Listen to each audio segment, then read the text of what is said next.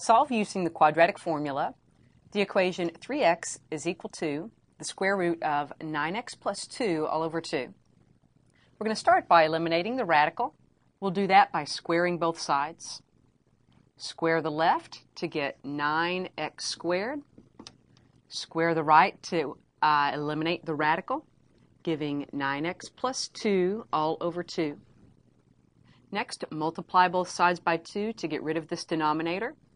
That gives 18x squared is equal to 9x plus 2. We see we have a quadratic equation. Let's put everything on one side and write this in standard form as 18x squared minus 9x minus 2 is equal to 0. Now let's use our quadratic formula as indicated. X is equal to negative b plus or minus the square root of b squared minus 4ac all over 2a. Let's substitute values now. We want the opposite of b, and b is negative 9, so the opposite of negative 9 plus or minus the square root of a negative 9 squared minus 4 times a, which is 18, times c, which is negative 2.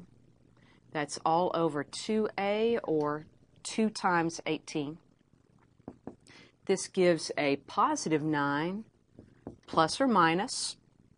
Underneath this radical, we get a 225. So that's the square root of 225 all over 36. This gives 9 plus or minus.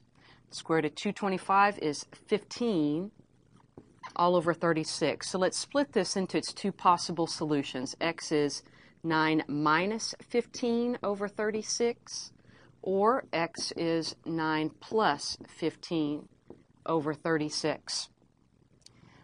With our first option, that's a negative 6 over 36 reduces to a negative 1/6. Or x is equal to a 24 over 36, and that reduces to 2/3. Now, it's wise to check these solutions, as we did have to use our power rule and square both sides of our equation above. I'm going to check this x equal negative 1/6 in our original equation.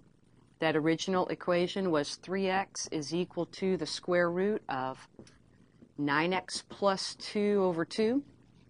So is 3 times a negative 1/6 equal to the square root of 9 times a negative 1/6 plus 2 over 2.